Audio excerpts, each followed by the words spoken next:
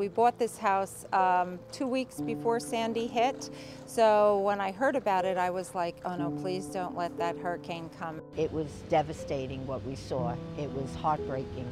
Everything, the smell, the mud, everything turned over. Everything was floating. There was mold growing up the walls. It was horrible. I said to my sister, I don't know what we're going to do. We can't move the house.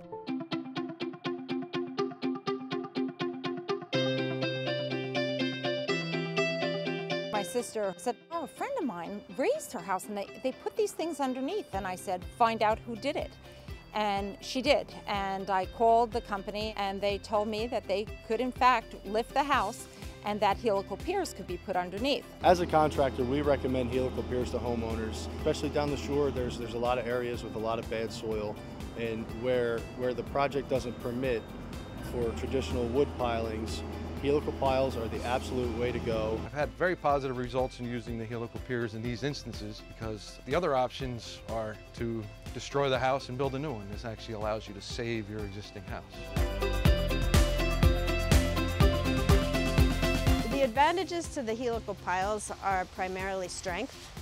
With each helical pile, you can get 40,000 pounds of capacity. That's a huge amount of load supported. And so the strength to cost ratio is huge. So you're saving money in the long run and getting a lot more strength for your money. The advantages of the helicals are that we can get into tight places. We can work underneath the buildings. We can get inside of warehouses. We can fix homes that have support problems or cracked foundations. Not anyone can just become an installer. You have to have some experience, and then you have to go through the training from Chance. As a homeowner, it was very important to me that South Jersey Helical was a certified installer. We're working with Autobahn helical piers out of South Jersey. They are a certified Chance installer. So using them definitely is a weight lifted off of our shoulders because we know that they're qualified. The first step would be that we would install the lead section, and we're going to drive that down until it's flush with the ground. The second step would be to add extensions as needed, constantly filling this with grout. On each extension, we're going to add an uncased digger plate.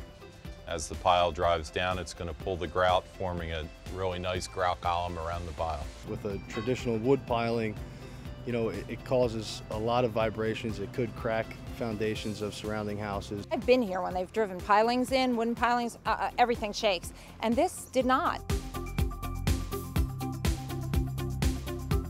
Using the Chance helical piers, we've had 100% customer satisfaction, and they are just so excited to be able to get into their house when it's completed. When you're done with your house, you have to have a survey, an elevation survey, to let your flood insurance know exactly how high you are above your BFE, which is your base flood elevation.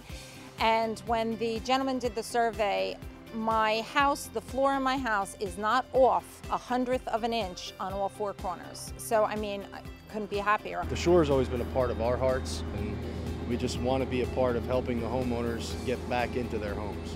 With all their help, we're here now. And I'm so happy that we're going to get these helical piers and be safe again.